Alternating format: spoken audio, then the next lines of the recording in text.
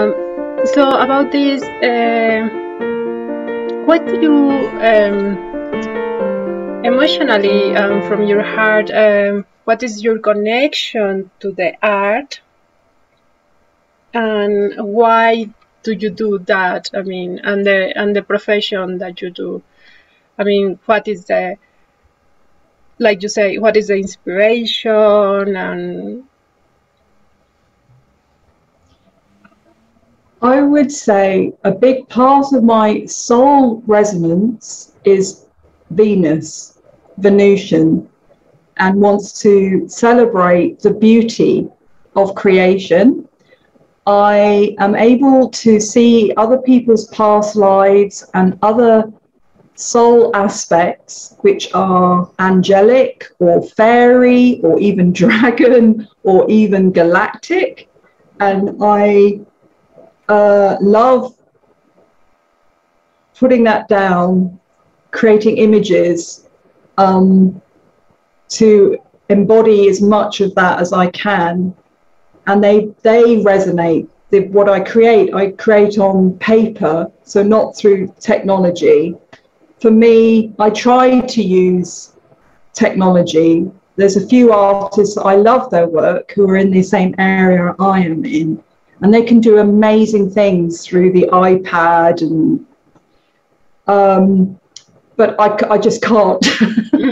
It doesn't move me. I like to feel the paper. I like and the art material.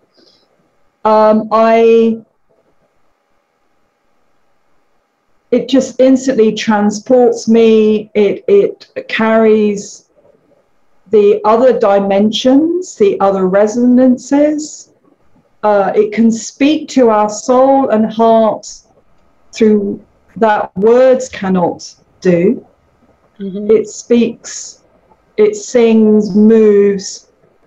Energy and vibration is a key, a portal, a doorway, a celebration, a song, and represents each human being is a creator being.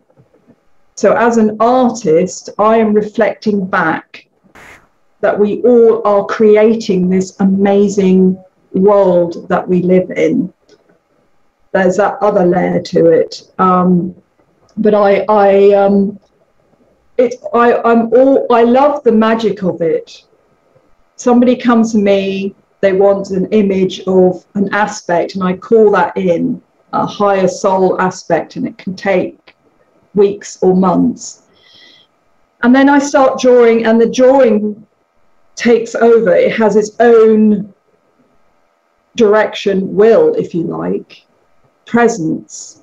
And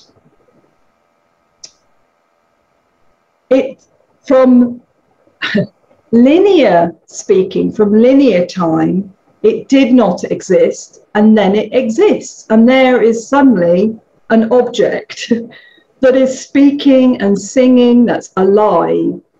And people who have seen my images or connect with my images, I mean, I can show you some of my images, I got them there. Yeah.